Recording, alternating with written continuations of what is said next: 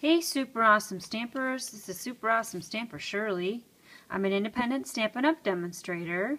Today I would like to share another selection that was an option at the card buffet this weekend, so let's get started. The first thing that I did was I processed a sheet of basic black cardstock through the Big Shot using our honeycomb embossing folder, and I got this honeycomb texture.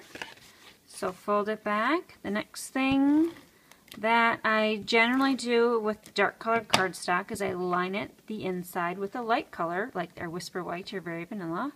So today I'm using Whisper White and the size is 4 by 5 inches. Flip that shut. Our Gold Wild Designer Series paper comes in stacks of their size 6 by 6. So the paper that I'm using today is cut at 6 by 3 inches. And I'm just doing an eyeball fold over of about 1 inch. And I'm going to use some snails, or not snails, some fast foods to adhere that. Flip it over, fast fuse that side. And of course this design allows you to have zero waste, no DSP scrap to add to the pile. Also it allows you to see both patterns, so that's kind of fun.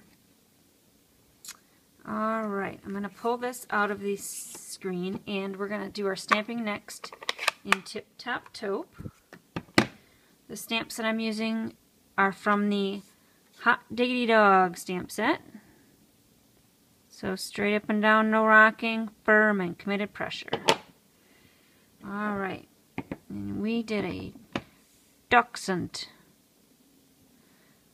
for our dog. There's also a pug in that set, a poodle, and looks like a corgi or a Welsh corgi, a Scotty dog. That's what I'm thinking of. Look at that. Now if I hadn't have spaced those appropriately, you can bring in your Stamp-A-Majig and line those up perfectly.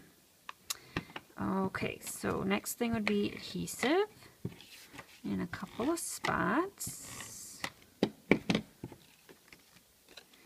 Centering that on the front of our Gold Wild Designer Series paper. Layering that on top. This white piece that I'm adhering right now is just for my scrap pile. It's cut at 1 inch. And this I do believe is about 3 1/4 inches. Alright, and our 3 hexagons. We used our hexagon punch. So we like the power of 3. I like the power of 3. Looks pleasing to my eye.